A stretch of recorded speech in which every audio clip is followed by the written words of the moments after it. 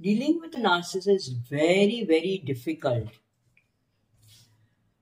You cannot control the way a narcissist behaves, but you can take the following steps. The first step, do not take it personally. Remember, the narcissist is behaving in a particular manner because there is something unhealthy within him. It's not that you are unhealthy. So do not take it personally.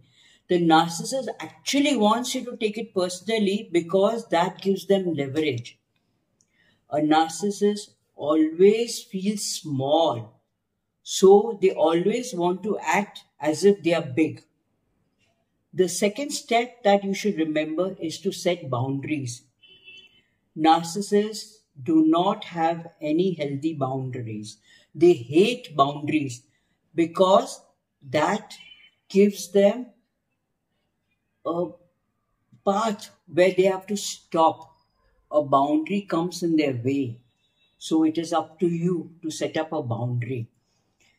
I understand if it's for the first time, setting boundaries is very difficult, but you should sit back and think. Think of what are the steps that you can take to remain healthy within you. What are the steps which are actually going to benefit you? And when you know what you want, you'll be able to set up the boundaries.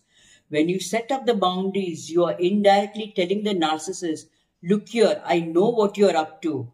I can tolerate you to a certain extent. But if you overstep the boundary, then it's going to be a very difficult thing for you to face.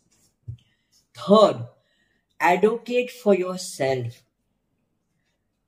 To deal with a narcissist, to be associated with a narcissist is very, very frustrating. It's very, very overwhelming.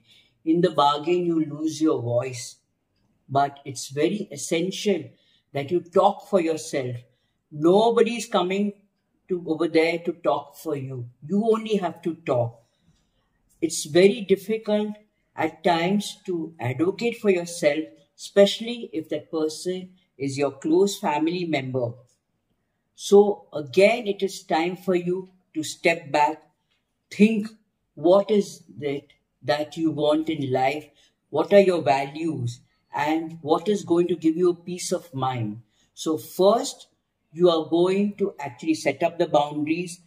Then you are going to also make it very clear to the narcissist that if you overstep your boundaries, I'm going to actually speak up.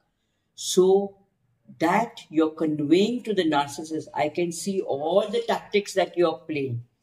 So when you advocate for yourself, it definitely keeps the narcissist under control. Fourth, very important, is to maintain a healthy distance. Okay, if the narcissist is your boss, then when the opportunity comes, try to take a transfer to another job, another place. That is how you can go away from the narcissist boss. But if the narcissist is a family member, yes, it is very, very difficult. But you can follow the other steps, like don't take it personally, then set up the boundaries, advocate for yourself, and if at all another job opportunity arises in another place, you can use that as an excuse and distance yourself from the narcissist. These are the steps that you can take in dealing with the narcissist. Thank you for watching.